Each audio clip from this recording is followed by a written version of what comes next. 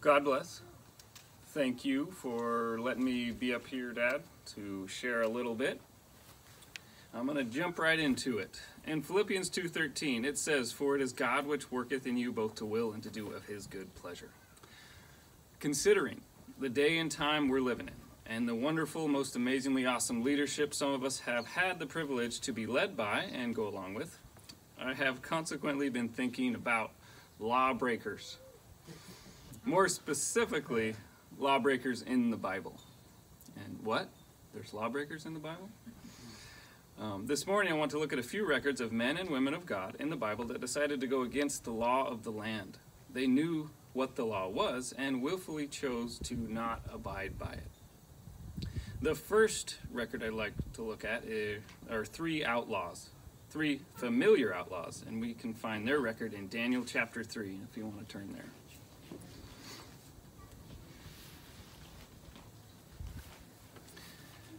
Daniel chapter 3. This is my oldest son's favorite record. And we're going to start in verse 1. Nebuchadnezzar the king made an image of gold, whose height was 60 cubits, and the breadth thereof 6 cubits. He set it up in the plain of Dura in the province of Babylon. Then Nebuchadnezzar the king sent to gather together the princes, the governors, and the captains, the judges, the treasurers, the counselors, the sheriffs, and all the rulers of the provinces to come to the dedication of the image which Nebuchadnezzar had set up. Then the princes, the governors, the captains, the judges, treasurers, counselors, sheriffs, and all the rulers of the province were gathered together unto the dedication of the image that Nebuchadnezzar the king had set up. And they stood before the image that he had set up.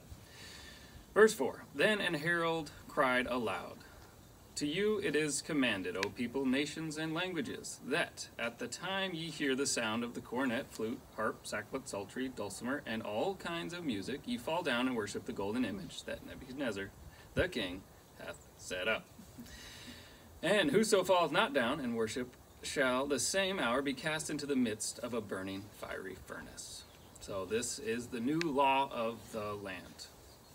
Verse 7, Therefore at that time, when all the people heard the sound of all those musical instruments, all the people, the nations, and the languages fell down and worshipped the golden image that the king had set up. Wherefore at that time certain Chaldeans came near and accused the Jews. They spake and said to the king, Nebuchadnezzar, O king, live forever. Thou, O king, hast made a decree that every man that hears that music needs to bow down to that golden image which you had set up. Verse 11, And whoso falleth not down and worship, that he should be cast into the midst of a burning fiery furnace.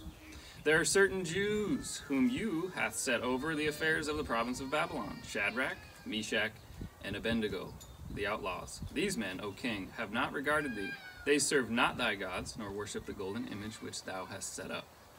Then Nebuchadnezzar, in his rage and fury, commanded to bring Shadrach, Meshach, and Abednego.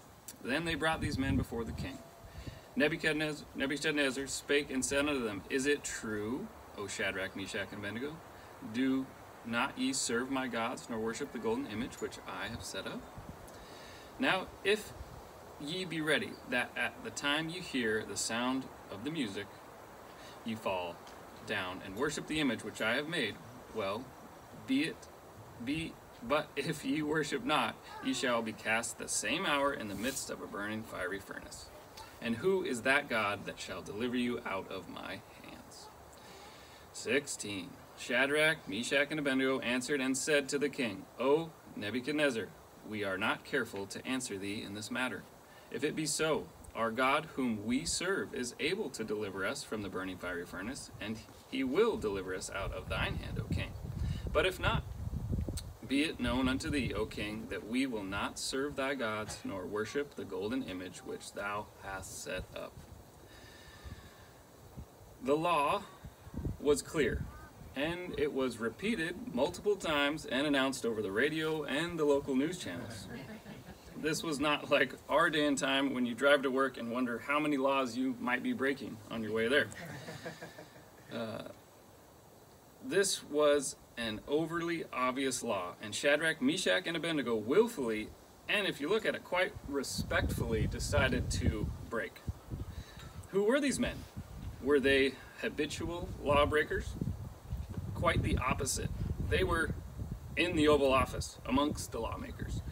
It says in Daniel 1:17 that God gave them knowledge and skill in all learning and wisdom. Also, the president, the king, found them 10 times smarter and more helpful than any other of the Joint Chiefs of Staff, or the council there. Who gave them their knowledge? God. Who was working in them when they decided to break the law? God. Obviously God, because usually the law of fire states that when you jump into a big one, you're gonna die. And we know what happened to those guys. They didn't die. Let's look at another one. Exodus chapter 1.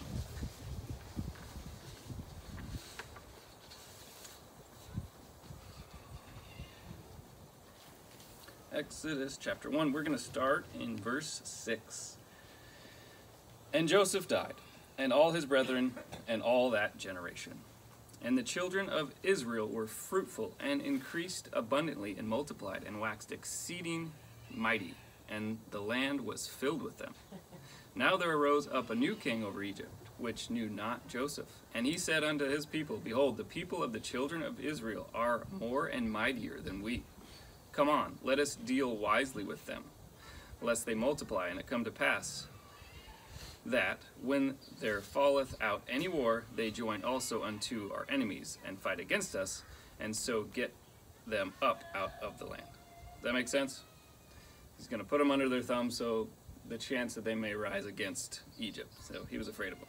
Therefore, they did set over them taskmasters to afflict them with their burdens, and they built the Pharaoh treasure cities, Pithom and Ramses. But the more they afflicted them, the more they multiplied and grew, and they were grieved because of the children of Israel. And the Egyptians made the children of Israel to serve with rigor, and they made their lives bitter with hard bondage, in mortar and in brick, and all manner of service in the field. All their service wherein they made them serve was with rigor. It was hard. And the king of Egypt spake to the Hebrew midwives, of which the name of one was Sapphira, and the name of the other Puah. And he said, I had a bad joke I was going to say there, but I'm not going to say it. And he said, when you do the offense of a midwife to the Hebrew women, and see upon the stools, if it be a son, then you should kill him. If it be a daughter, then she shall live. But the midwives feared God, respected God, and did not as the king of Egypt commanded, but saved the men children alive. They broke the law. And the king of Egypt called for the midwives and said unto them, Why have you done this thing, and have saved the men children alive? And the midwives said unto Pharaoh, Because the Hebrew women are not as the Egyptian women, for they are lively, and are delivered ere the midwives come unto them. So they delivered before they got there. Therefore God dealt well with the midwives, and the people multiplied and waxed very mighty. And it came to pass, because the midwives feared God, that he made them houses. And Pharaoh charged all his people, saying, Every son that is born ye shall cast into the river, and every daughter you shall save alive. There's another rule from the governor. A little different time than our current time, I do agree.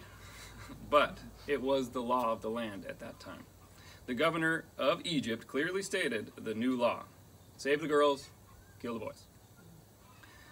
Chapter 2, verse 1. And there went a man of the house of Levi, and took a wife, a daughter of Levi. And the woman conceived and bare a son. And when she saw him that he was a goodly child, she hid him for 3 months. That in itself is a miracle. And when she could not longer hide him, she took him for an ark of bulrushes, and dabbed it with slime and with pitch, and put the child therein. And she laid it in the flags by the river's brink. And his sister stood afar off, to wit, what would be done to him. We, in our family, watched this movie, The Prince of Egypt. It's an old cartoon. And in their depiction, puts it in this basket, and then it goes down this big river, and the alligator just misses it, and the fish tries to get it, and the eagle tries to eat it, and it's all this thing. But as it's written, it's purposely put it next to some flags so that somebody would see it. So, Hollywood, I guess. All right, end of verse 3. Verse 4, and his sister stood afar off to wit what would be done to him. She was saying, what's going to happen? And the daughter of Pharaoh came down to wash herself at the river, and her maidens walked along by the riverside. And when she saw the ark among the flags, she sent her maid to fetch it.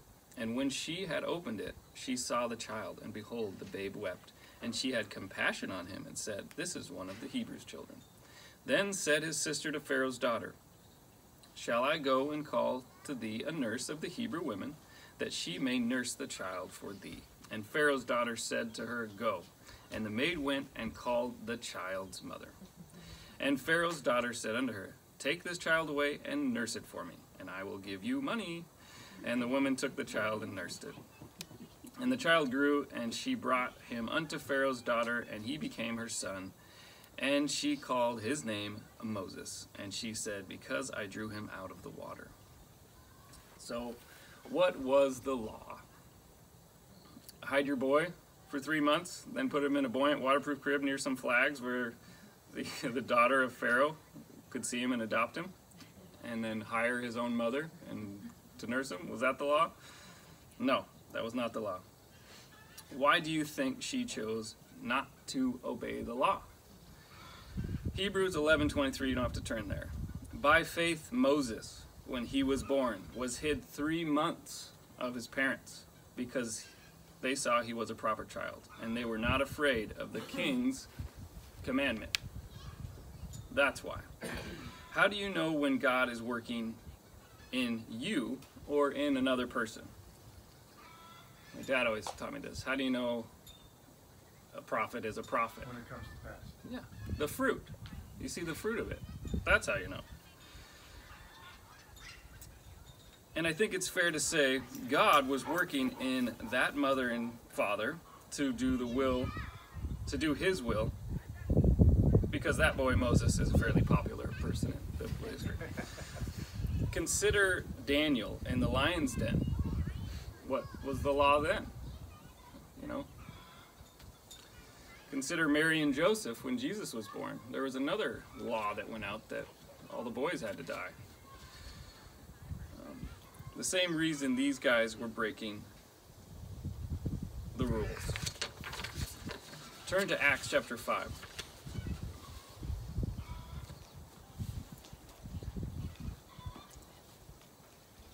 Oh, that's what I meant.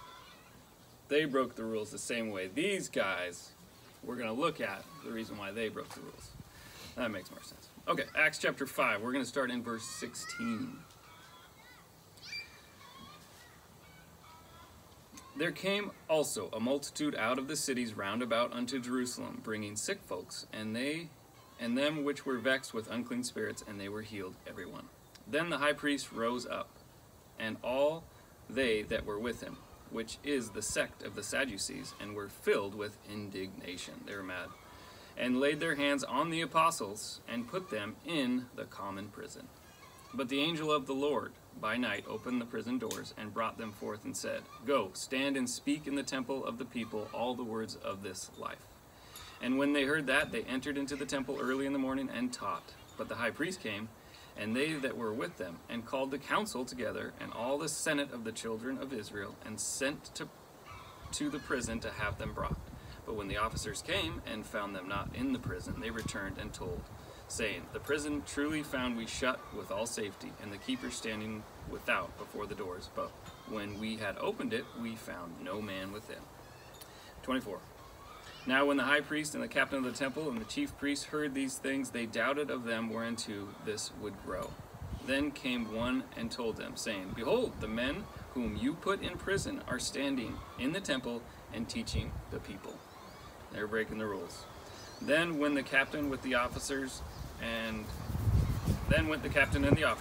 brought them without violence, for they feared the people, lest they should have been stoned. 27. And when they had brought them, they set them before the council. And the high priest asked them, saying, did not we straightly look you right in the eyes, and command you that you should not teach in this name? And behold, you have filled Jerusalem with your doctrine, and intend to bring this man's blood upon us. Then Peter and the other apostles answered and said, and this is the same reason why Everybody else we looked at broke the rules. We ought to obey God rather than men. In all the records we looked at and referenced, the bottom line was that those individuals decided believing God and his rules were more important than man's rules.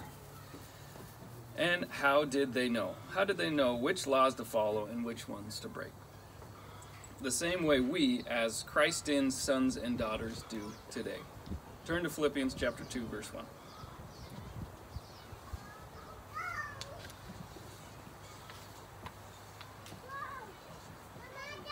Philippians 2, verse 1. Let me flip there.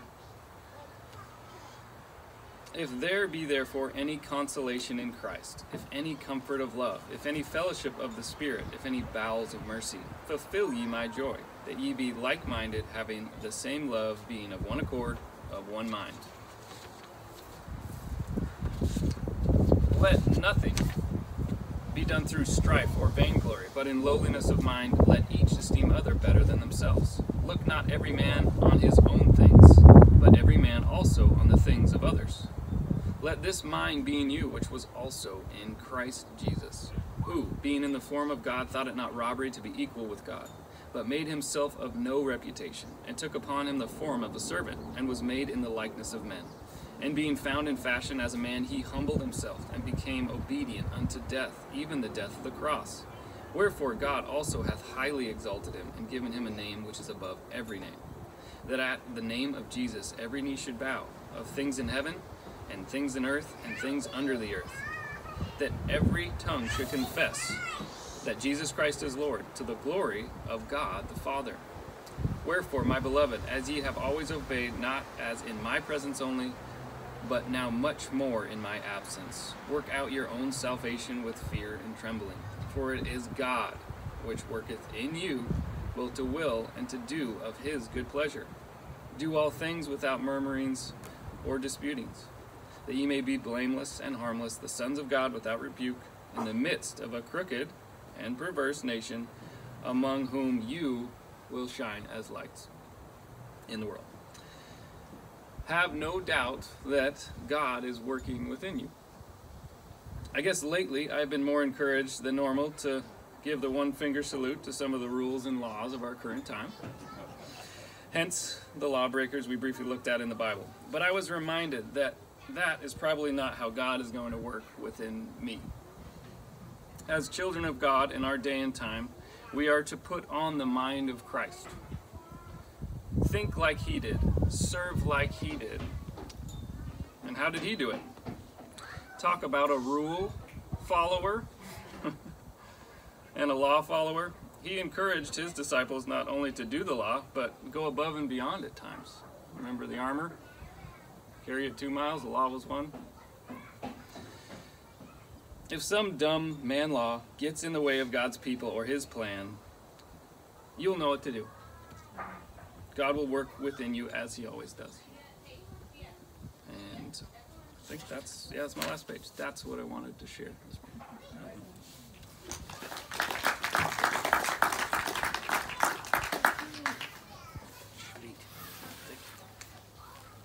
Thank you, Bill. And guess where I was going to end up this morning in my teaching? Good. Philippians, right there.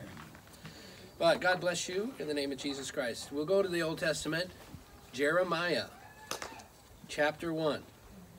Just a couple of things that I found to be interesting this week.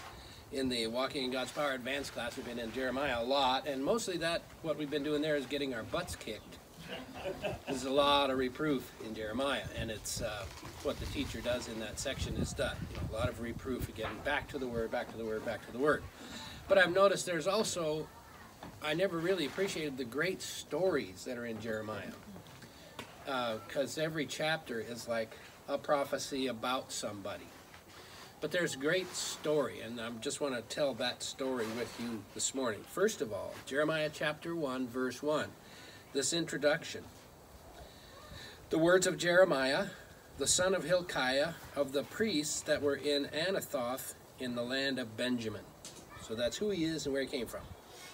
To whom the word of the Lord came in the days of Josiah, the son of Ammon, king of Judah, in the 13th year of his reign. Josiah was a king of Judah, the southern tribes. And also Jeremiah served, in verse 3, it came also in the days of Jehoiakim, the son of Josiah, so Josiah's son, king of Judah, unto the end of the 11th year of Zedekiah, the son of Josiah, king of Judah, unto the carrying away of Jerusalem captive in the 5th month. So he served for 3 kings. And that's quite a lifespan, you know. Also, it says right here what this book is about. It's these things happened just before the Babylonians carried away everybody out of Jerusalem. Some of those that got carried away were Shadrach, Meshach, and Abednego. A lot of people were killed. A lot of people were taken away as slaves. Some people were left. There were some poor people that were left in the country. And so Jeremiah served the kings as a prophet, and also those that were left called the remnant. Chapter 36 of Jeremiah is the chapter that's used in the current classes we use, Walking in God's Power, how we got the Word of God, chapter 36. You remember that. And you remember that the king at that time was Zedekiah. Jeremiah got the Word of God. He had it written by Baruch on a scroll. He took it eventually to the king, and what did the king do to it? He chopped it up with a penknife and burned it in the fire. Did that stop the Word of God from getting out? No. Jeremiah was instructed, do it again. And he did it again. So the king that's in service there is Zedekiah. If you go to chapter 38, I hope that kind of makes sense as far as getting to where we're going. So he served 2 kings already. This is the last one just before he was carried away into Babylon. Guy's name is Zedekiah. And he cut God's word up with a penknife, had no regard for it. But things weren't going his way. So in chapter 38, verse 14, then Zedekiah the king sent and took Jeremiah the prophet unto him in the 3rd entry that is in the house of the Lord. King said unto Jeremiah, I will ask thee a thing, hide nothing from me. So now he's going to the prophet for help, which is interesting. Then Jeremiah said unto Zedekiah, if I declare it unto thee, wilt thou not surely put me to death? And if I give thee counsel, wilt thou not hearken unto me? So Zedekiah the king sware secretly unto Jeremiah, saying, as the Lord lives, that made us this soul, I will not put thee to death, neither will I give thee into the hand of these men that seek thy life.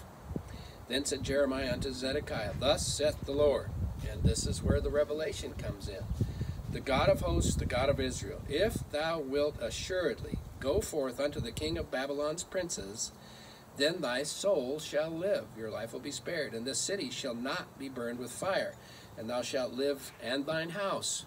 So that's the revelation from God. The Babylonians have circled the city of Jerusalem. They've got siege engines, and they've ramped up the walls, you know, built dirt things. We saw that, where were we, Megiddo? Somewhere. They built this ramps up to get to the gate and then break in. The revelation is, go surrender. And you'll live, and the city will be spared. But if thou wilt not go forth, verse 18, to the king of Babylon's princes, then shall this city be given into the hand of the Chaldeans, and they shall burn it with fire, and thou shalt not escape out of their hand. Zedekiah the king said unto Jeremiah, I am afraid of the Judeans that are fallen to the Chaldeans, lest they deliver me into their hand, and they mock me. But Jeremiah said, they shall not deliver thee. Obey, I beseech thee, the voice of the Lord, which I speak unto thee. So it shall be well with thee, and thy soul shall live. But if thou refuse to go forth, this is the word that the Lord hath showed me. And behold, all the women that are left in the king of Judah's house shall be brought forth to the king of Babylon's princes. And those women shall say, thy friends have set thee on, have prevailed against thee. Thy feet are sunk in the mire, and they are turned away back. I have no idea what that means. So they shall bring out all thy wives and thy children to the Chaldeans, and thou shalt not escape out of their hand, but shall be taken by the hand of the king of Babylon. Thou shalt cause the city to be burned with fire. So there you have it. You do what God says in obedience, or you don't. This is what you'll get if you do. This is what you'll get if you don't. Then said Zedekiah unto Jeremiah, let no man know of these words, and thou shalt not die. Don't tell anybody that we met. But if the princes hear that I have talked with thee, and they come unto thee, and say unto thee, declare unto us now what thou hast said unto the king, hide it not from us, and we will not put thee to death, also what the king said unto thee. Then thou shalt say unto them, I presented my supplication before the king, and he would not cause me to return to Jonathan's house to die there. Then came all the princes unto Jeremiah and asked him, and he told them according to all the words that the king had commanded. He kept it secret, so that they left off speaking with him, for the matter was not perceived. So Jeremiah abode in the court of the prison until the day that Jerusalem was taken, and he was there when Jerusalem was taken. This king didn't treat Jeremiah very well at all. He'd had him in a dungeon full of poop. He'd starved him. He had him in prison, and now here he comes for advice. And it's very clear what God wants done, right? If you'll just go outside and surrender, everybody's going to live. We'll see how he does. In the 9th year of Zedekiah, the king of Judah, in the 10th month, came Nebuchadrezzar, king of Babylon, and all his army against Jerusalem, and they besieged it. And in the 11th year of Zedekiah, in the 4th month, the 9th day of the month, the city was broken up. And all the princes of the king of Babylon came in, sat in the middle gate. Now, I love these guys. When I read these names, if you don't go to the Lord of the Rings, you haven't seen those movies. But listen to these Babylonian guys. They sat in the middle gate, even Nergal-Sharezer, Samgar-Nebo, Sarshkim, Rabsaris, Nergal-Sharezer, Rab-Mag, and all the residue of the prince of the kingdom of Babylon. So these were the heavy-duty generals of the army. They just look cool, don't they? And they're sitting in the middle gate. That's just awesome. And it came to pass that when Zedekiah the king of Judah saw them, and all the men of war, that they fled, went forth out of the city by night, by the way of the king's garden, by the gate betwixt the two walls, and he went out the way of the plain. So he's running out of Jerusalem. But the Chaldeans' army pursued after them, overtook Zedekiah in the plains of Jericho. When they had taken him, they brought him up to Nebuchadnezzar, king of Babylon, to Riblah in the land of Hamath, where he gave judgment upon him. So he's captured. Zedekiah is captured with his people. Then the king of Babylon slew the sons of Zedekiah in Riblah before his eyes.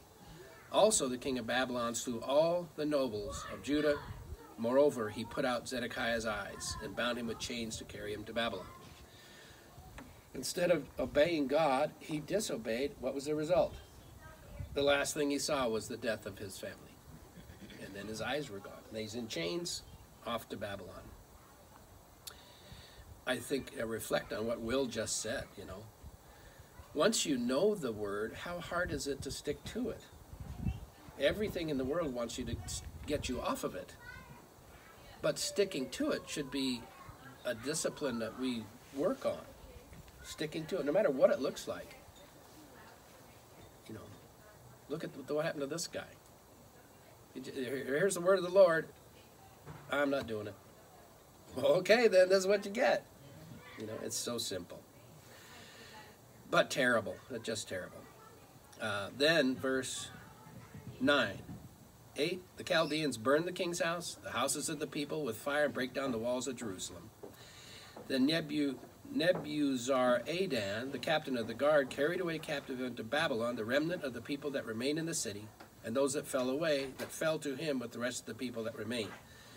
Now, Daniel and the 3 lawbreakers were carried away years before this in the first troubles they had with Babylon. So those guys are in training or graduated in Babylon already. So this is the rest, the last of them that are left there. The remnant of the people that remained in the city, and those that fell away, that fell to him with the rest of the people that remained. But Nebuzaradan, the captain of the guard, left of the poor of the people which had nothing in the land of Judah, and gave them vineyards and fields at the same time. Now Nebuchadrezzar, king of Babylon, gave charge concerning Jeremiah to Nebuzaradan, the captain of the guard, saying, Take him, and look well to him, and do him no harm, but do unto him even as he shall say unto thee. So the king had some regard for Jeremiah, didn't he? Isn't that very interesting? His reputation. So Nebuzaradan, the captain of the guard, sent, and here they are, the guys again. Nebushashban, Rabsaris, Nergal-Sharezer, Rabmag, and all the king of Babylon's princes. Even they sent and took Jeremiah out of the court of the prison, committed him unto Gedaliah, the son of Iakim, the son of Shaphan, that he should carry him home. So he dwelt among the peoples. Jeremiah is out of jail, and he's living with this guy Gildan, or whatever his name is, who was appointed to be the governor of the area by the king of Babylon. So he was taken care of.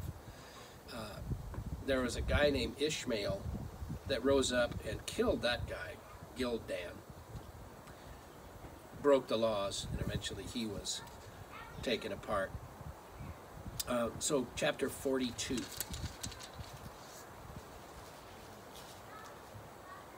Chapter 42. Let's start in verse 1.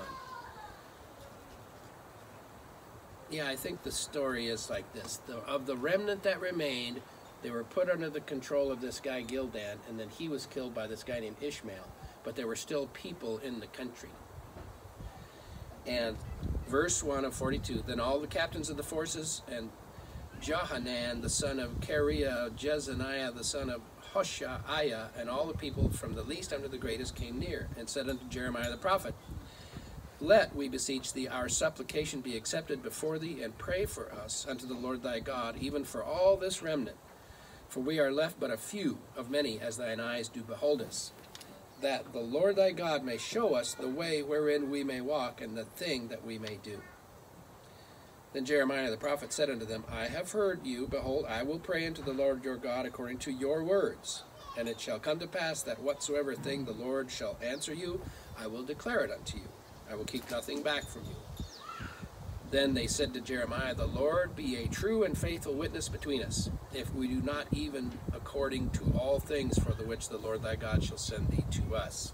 Whether it be good, whether it be evil, we will obey the voice of the Lord our God, to whom we send thee, that it may be well with us when we obey the voice of the Lord our God. Those are such wonderful words, aren't they?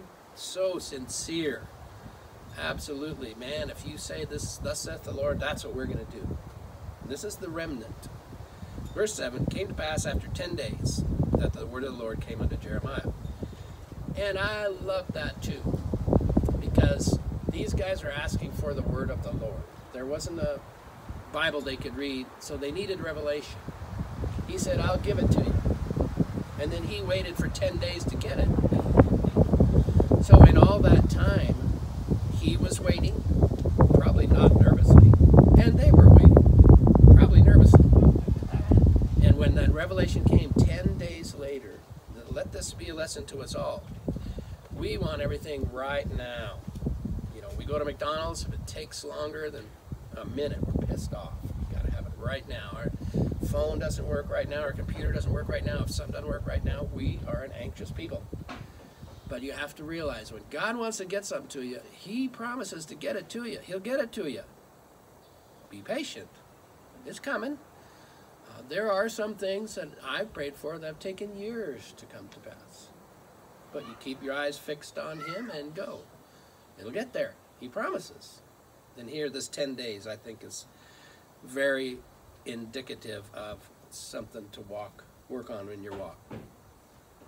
Then, verse 8, called he Johanan, the son of Kareah, and all the captains of the forces which were with him, and all the people from the least to the greatest, and said unto them, thus saith the Lord, the God of Israel, unto whom you sent me to present your supplication before him, if, now this is the word of the Lord, ye will still abide in this land, then I will build you, and not pull you down. I will plant you, and not pluck you up. For I repent me of the evil that I have done unto you. Be not afraid of the king of Babylon, of whom you are afraid. Be not afraid of him, saith the Lord, for I am with you to save you and to deliver you from his hand. And I will show mercies unto you, that he may have mercy upon you and cause you to return to your own land. So there's the word of the Lord. Stay put. I'll bless you. This is the land I gave you by covenant and promise. You'll grow here. You'll be peaceful here. You'll be happy here. Stay put. But if you say, we will not dwell in this land, neither obey the voice of the Lord your God, saying, no, we will go into the land of Egypt, where we shall see no war, nor hear the sound of the trumpet, and have hunger of bread, and there will we dwell. If you go there, you're going to die. That's what the word of the Lord said. Guess what they did? Chapter 43. So the word of the Lord was, stay put, I will bless you. This is the land I gave you. If you go to Egypt, just down the coast, you'll die. 43:1 came to pass that when Jeremiah had made an end of speaking unto all the people all the words of the Lord their God, for which the Lord their God had sent him to them, even all those words, then spake those folks, thou speakest falsely. The Lord our God hath not sent thee to say, go not into Egypt to sojourn there.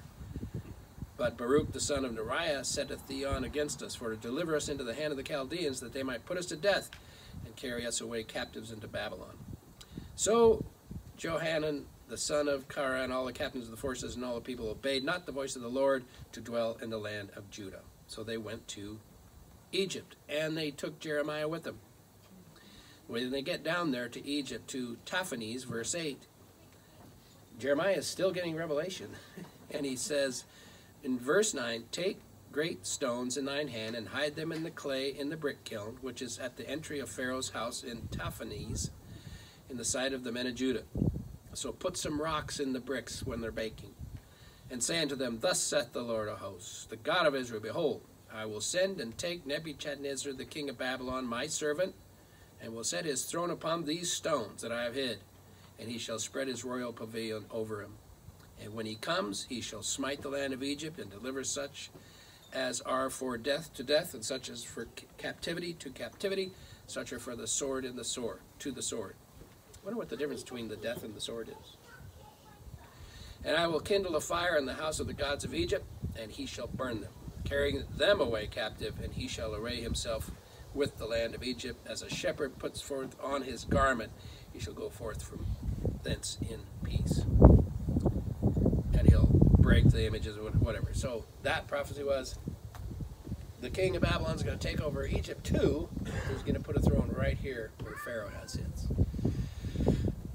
Now all this is great storytelling, but it shows, there's a verse that we read in the class that, remember, God chose Jerusalem to put his name there as a place that he allowed the temple to be built. And after all this constant disobedience, he said, I hate this place. I'm going to burn it to the ground. And he did, because the people refused to do what God had said. So just like we're going to look at Philippians chapter 2. To close, which that's the Holy Spirit working there. It's very nice. Nice to know. But from the working translation, just because, in our administration, there's a whole lot of grace and a whole lot of mercy. But even those guys back then, what was God's will? They had disobeyed, they lost everything, and God said, just stay here, I'll take care of you. I'll let you grow and you'll be prosperous. And they just said no. It just doesn't make sense, does it? People are so proud sometimes, they just won't allow God to direct them. And it's just hard. But I guess he knew that. He made him. So, but in Philippians chapter 2, starting in verse 12, from the working translation, therefore, my beloved ones, even as you have always obeyed God, not only in my presence, but now even more in my absence, work out your own deliverance with fear and trembling. Salvation that is being talked about here is from the people of Philippi were in conflicts, and you can see that in the verses, in the chapters leading up to this. But the fear and trembling, according to Bishop Pillai, the phrase fear and trembling was an idiom meaning reverence and obedience. Reverence and obedience on the part of obedient servants who did what they were told to do. And that is a much better translation of that verse. And I think about that in light of the story from Jeremiah. Why didn't they do that? Why didn't they just listen to God's word? They asked for God's word. They got God's word. Why didn't they just do it? Obedience is a very big key. Verse 13. For it is God who works in you both to will and to do and to work for his good pleasure. And an interesting aside there. For good pleasure, Philippians 1 verse 6, you can look this up later, and Ephesians chapter 1 verses 5 and 9. The good pleasure of God is there. Philippians 1, 6 and Ephesians 1, 5 and 9. Do all things without grumbling and disputing. Grumbling is the sound of air in a shell. A low voice manifesting discontent. They go to Jeremiah and say, what should we do? This is what you do. Then there's this grumbling. Then there's this murmuring. I don't know.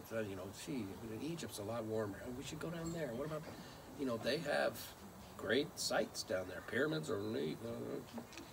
Grumbling. Do all things without grumbling and disputing. And, it's the word. So do it. Simple enough? That's the way to do it. That's the simple life. That's the more abundant life. It's the word. Do it. Okay. There you go.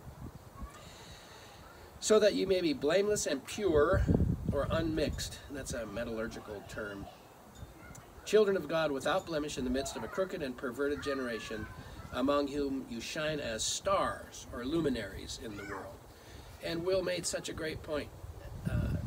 The only law that we need to adhere to is what the Word says. The law of God, the law of the Word, the law of love.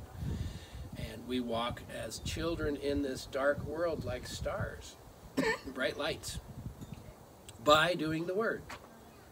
If those guys would have just stayed in Judah, they'd have been fine. And eventually, the whole world would have said, man, Babylon conquered everybody, but look at those guys, they're doing great. But no, they didn't. So they did not shine. And verse 16 says, by, this is how it's done, holding on to the word of life, so that in the day of Christ my boasting will be that I did not run the race in vain nor labor hard in vain. Crooked and perverted, to turn or twist through twisting or turning away. Perversion is, here's the truth, let's twist it and make it a little different. And that's what that means. So thanks, Will, for teaching that. I just kind of went over it briefly, but I guess what God is telling us all here today from what both of us shared without talking to each other beforehand, there's a world out there. Our job is to do what the Word says. When we do, there will be great prosperity, peace, provision. That's what the Word is saying to you today. So we're not saying don't wear a mask. We're not saying don't sneeze on people. Well, you shouldn't sneeze on people. There's crazy stuff going on out there, but guess who's going to be taken care of if they obey the Word? You and me. That's the simple truth of it, and that's what we've got to keep our eyes fixed on. God says He'll take care of us. God says He'll provide us with health and prosperity. Who are you going to believe? There's your choice. You going to go to Egypt, or are you going to stick around? There's your choice. And I think that's the message He's got for us today. So thank you, Father, for your word, and thank you for the living word. Thank you for your blessing on your people here that are here, and also your people scattered throughout the region where we live. We pray for health and strength. We pray for your provision. We will do our best to stand on what you've said and to stay faithful to that no matter what it looks like outside. Please bless us all, Father, and take care of us in the coming weeks ahead. In the name of our Lord and Savior, Jesus Christ. Amen. Amen.